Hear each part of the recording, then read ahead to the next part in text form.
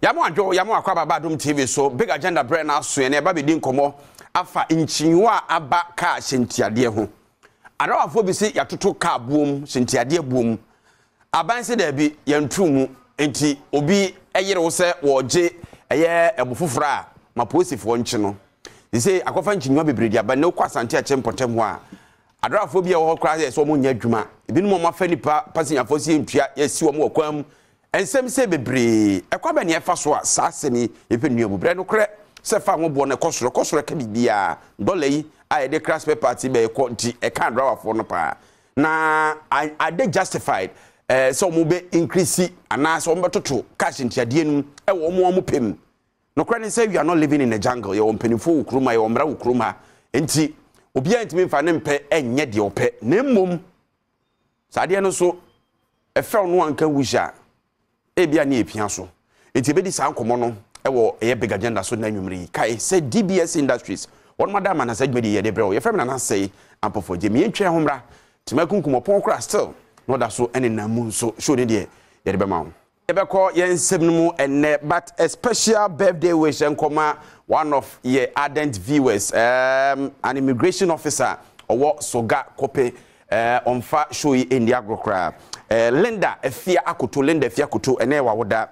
Ghana Immigration Service o ma me no ma je wanom ne ade nyina so mo show happy birthday na yenkwa homa no so na ye ne ya bema True Drivers Union aja womo ne di kan issue statement se womo to cash ntiade mu womo nchemu dunum a akwakofa we nyina ba ya bema ya mo adwo mo akwa baba Adom TV so Kana se mameli osontia ole wahwefu nyina ba bi o fidi kefi ni tiko kan chi obi bia nyomwe Mejiri so ho ye Pacha brother na from there you ran chain ya bema onu nkrofo won se mo de confusion abakura mu Pacha kwan be so me kai se mo na mo issue statement just about a week ago say mo to cash ntuade mu o mo nchemu dunum ne boa fa baby no dunum na fa baby ya aduo no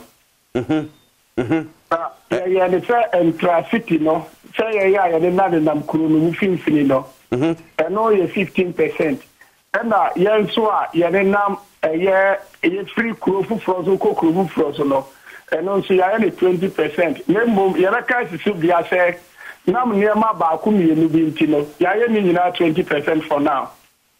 All right. Na ya ose wunim se oman draft for efiti prekope se omo to cash ntuadem abra any recourse to GRTCC ne other stakeholders no. Ba cho sana na tie na se ntisa. E ba ne se na se ntisa kiremi mu. Na first no na ebuo soronko ema asenkafo nyina efiri aban mu ba.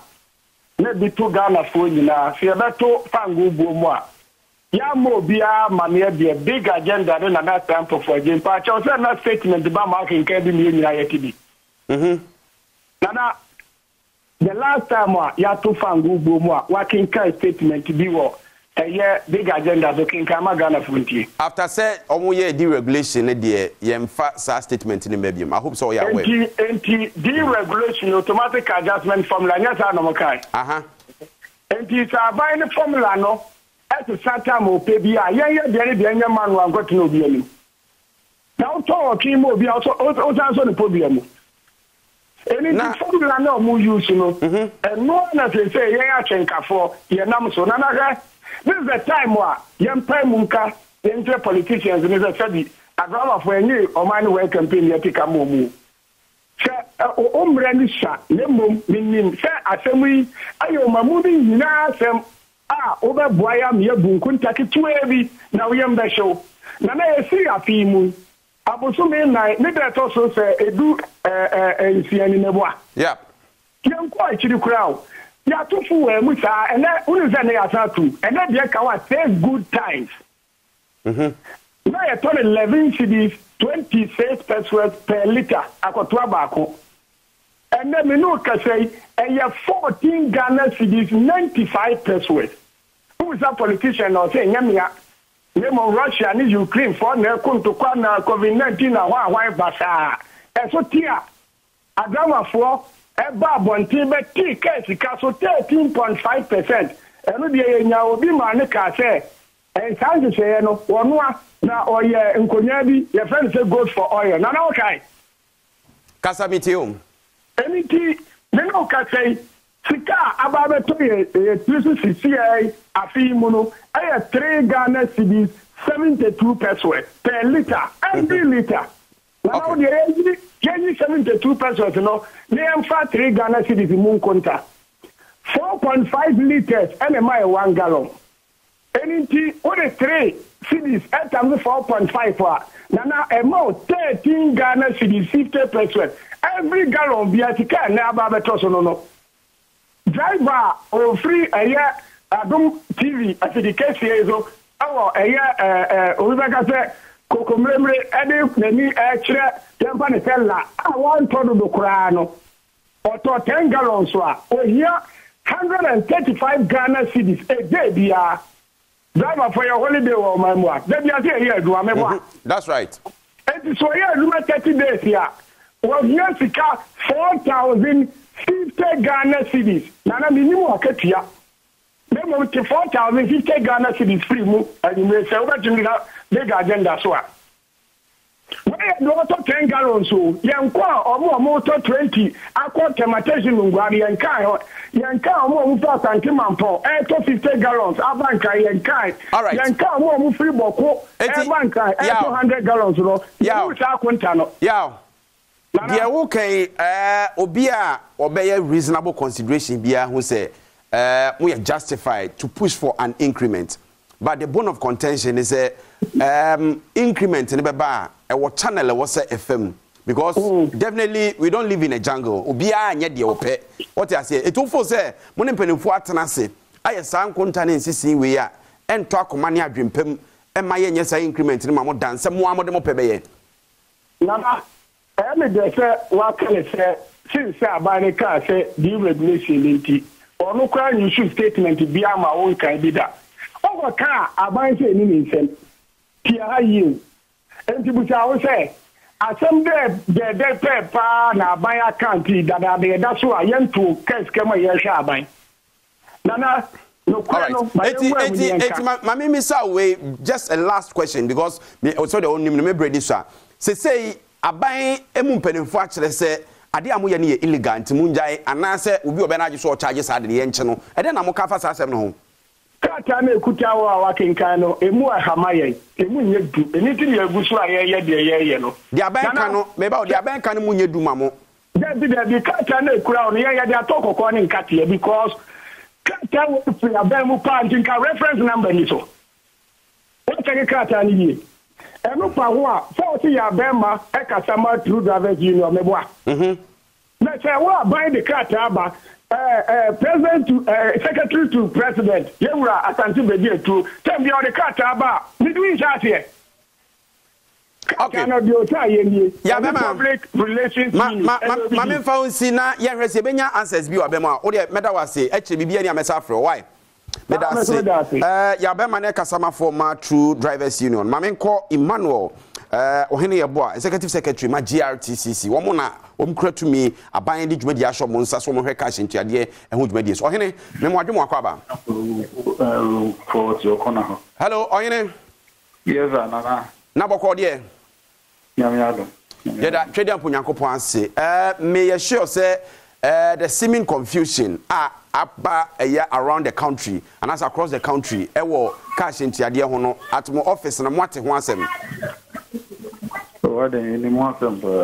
All right, and asante achemo mpotem mo kra no e say wi achi adrafo ni bi kra so mo nya adwuma bi no si passengers wo kwan finfin e wo sanchinwa no ne ade ho e den na GRTCC amon mo mandate se mo be research ntiade no ye de ato ba bi eda mo ya fa sa situation wo msisi e hu nana bedas na ne tene say assembly bi ho no e kan fa nsimu na meya aman ko ma asenya achia. Okay. The theory of a man go on kakra. Na baby a torch kakra na say. As the only I been say so different to me. Sabre bi mante honi ye. But as a one in AI dream say now president to petrol launch into our film or you know so it's not say to petrol. And I find no sooner a net that was in Odina Subia. Okay. Now Emma said, yeah, this year Bemasu. I'm a sandy back open and set it as such. Unika a Duduka Henna, educated the face of Ghana transfer because of the media. So when you're quite media, so can you be and I get to lead interrogate. So you need me one mouth, any station, I'm one mama. And Gassan is asking me, I'm married to I'll just let it go. So the people I think that here, a cynic is sewer, then a neck of and the friend on they told me, no, so they say, petrol, no, and to any change, I didn't know. Yannick. Brad, and say, I'm finding what you are saying, baby, a 2 down on the sun. I've born a pony 10%. And now the more, yeah, you don't need to discuss the start say, the uncle say, then to road as it is like him. That one was the bus petrol so about 10% and in more, yeah, and says I think commonly Laura yes. I remember you know any idea I kidnap principle a guide I think you idea. Okay. And a group people said spare parts no bonus cost one crack at home. The last time we were to petrol in the year 2022 October no. Now petrol a boy 23 45 pesos per liter. 26 to 45 pesos per liter. And you have 2 more education baby. Here you both sabi. In the days before, here to film not a bonnet is example. Now was so sensitive. And you know, Name and Chadi and a petrol is a baffle. A baffle more be 15 cities per liter. Fabio near say about more than 20%. In Yama, that was on NCS in Japan. And anybody push and it is a platform. Almost someone to go Satam. Young one of us for the Namamu, only the chair, only 12 papers. And as of the Sanamaka, Ghana. And the bar from one to do beyond soccer prepare. And I feel a Friziano, mind your parents, the best into one. I used to find mouth to be enough to do baby a 2 months. I'm funny to me, I say, and in every. Maybe I level near saying, Sabbath won't be mammy. A 2 minutes 20 per liter. Per liter. Per liter. That's somewhere 2022 or also. 2022 October. Okay. And a 2 minutes 23 45 pesos per liter. Okay. And a 2 and I drop where I would say, I can't to move there. Next and Capeto now could do 23 and then the more say 25. And find a bit medical to all things based on petrol instruments. Okay. So, Matthias said, not just say, as at the time na you talk a for 1 liter more than 20 cities, no, or could do level beer. The fan said, never was shown to a tiba form, no. As at the time, a more dear discussion for reduction, no cry, never 15 cities. 15 cities. It's that time, no man, tear, no baby, and I'm more expected from materials. I'm not person. Man, to cry, and there's a man, it currently, cash in Tiadia, based on a 20 plus per liter. Fantastic. Okay. I think that may think common and say, but got to move you. Maybe also got to maybe when it's 14. It means you are cheating the traveler. All right. Enti meba eno mate ehona na say said okay no more considerations bebre enye fuel prices na nko a eya na spare parts no ne ho nkeka ho ye nyina nso nim say your exchange rate no it has not been the best of shapes recently anye bia mo yes considerations so ahwe ho nso no enso anso de aba spare parts ne other element ne so utie mi am because say ye no a ye spare parts na other components no so what is the percentage increase? Yes, I know. Near for food, your taxes, your salaries at the beginning of the year now. The need to go port to money determine say based on this collision, this how much you have to apply as a travel pay. Matthias, you paint on it. Never pay the okay explanation. Nay, Adia Munina Matnase, Agiatum, Sequine, say, Befasono. There's no justification whatsoever. Say, you better cash into your as we speak. Absolutely. It's in Yadia, but to Yadia, you don't come on, Pussy, betum. The CAS is Haiti, or much regard and commercial income. In the Ama ministry, no other stakeholders, the GPRS, you name it, the share aid income. But the indicator is able to manage to go the numbers now, they will say. The encore a new baby, and the fact that I was 20%. Yes, ever too much. About two based on a third, 1/3 of the 20%, which is the operational component of the fair increase. So, okay. I'm going to do the end of the baby. All right, and the only end of Swepas, but you swear past no so. You enjoy Kumasi and Guan, you enjoy Busuk and Guan, you enjoy Takad and Guan. A national study. Okay. The average, you know, what is the increase? It's not going to be a bit, that's not how baby, no, we go chow. Now that's a non tino, but too so much. You are not helping. All right, it is a say confusion na abano, DRTCC, Roben amu play, and amu tuben amu to Sebeya, and you never told you na passing ya sumadjono, therefore by your Majuma said also muya, Obiena Haubia. The Dika and I'm on the say a kind of Babu Jeva kind of say, on one chain fine, nine combo. And now, it said out a shepherd of the moment entry. And now, more anti-Milan and go for and run this. I want to go for the trip for Quantino. Who saw more yet? In the same bidon, I can't find. I can say this is the idea. If you know so intense, I would do more. And the committee said, "You know, someone your money at the on my investment at someone." But the see, I'm here and say, but you know, okay, on my investment at someone passing your so bread, or baby or channel. Well, there are options. The only illegal thing the woman say. So, who your man also be your juma? You don't have the right to attack the person. Okay. Who be your juma? Go be. There's a video evidence that says, "Obi also, Obi so on your juma, Obi your juma." And that's what is criminal and the police are suspecting. Now, so far, more police for direct to say, Obia or charges illegal fair increment. Yachobi. Well, we ain't this in the buy a minister of transport and the back. Okay. In your mom, and if there's any report, I will come with it. All right. But I hope that people are daring to. Is there any hope in sight? Bibi or more, I bet me there says so be by next week there and commodity any besi na ye we are now. Yamia Doma, if you didn't come with. How soon? Oh, so I said we do now, and now she will come into the end. Young people, they will do something not near Comobi, the Biana, yet we to your mouse. So, Nim said that to be a best afro. Now, there's some you. Yeah, Frawafa. Why? All right. Emmanuel Ohene Yeboa, Executive Secretary, Ma GRTCC, now to say, Pedio Canon and Shedia Munia for 9 years. Ibia and Chelsea was almost cash into them. But your Yakwache, Awamano so as Antiachim, a bank catch penny. Oh, unfortunately, we're free Ahmano so. You try, say, your best friend back. Say, see the opening so Kenya. Let's say, in your soa, a buying a general so.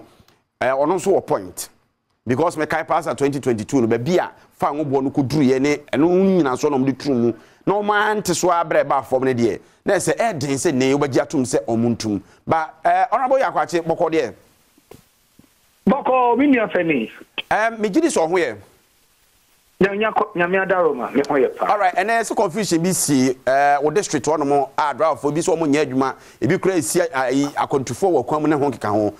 Jerry, come what me resolve this issue no?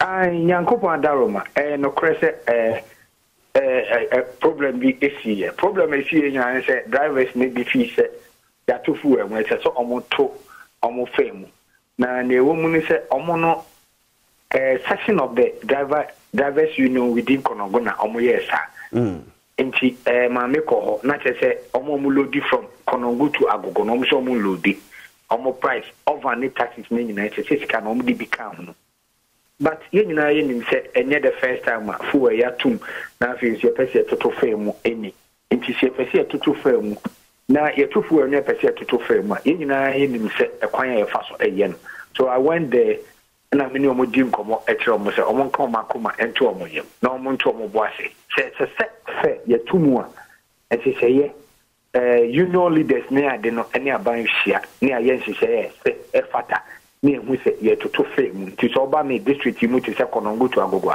this is how much se mu tiki tanti se ni nyina beba nti they should hold on nti e me ntimi ho asita no ne bai okay ba nyankopon adaroma ye ko ho a me ne MTTD commander ne omo kokasa ye no me didi so mati ase a ene die omo twen se se bi beba changes bi beba ye nyina be ti ase all right across the country na ye dey adwuma nti sanity all right honorable any ye help ma ye na wase se utimi step in na what a resolve bibia nyame adoma bibi ba ye be sa fra obiem yo minu ameda sepa nyame so ka ho honorable yakwache asante achim abankrachi pani na ote se ye ne no edi enkomo no orafo ye mfa dwumade ni nsia fam na na se apofo je se tie bia nkomodie bia ekoso bia ye ne je akiri ye de ho updates ebebremu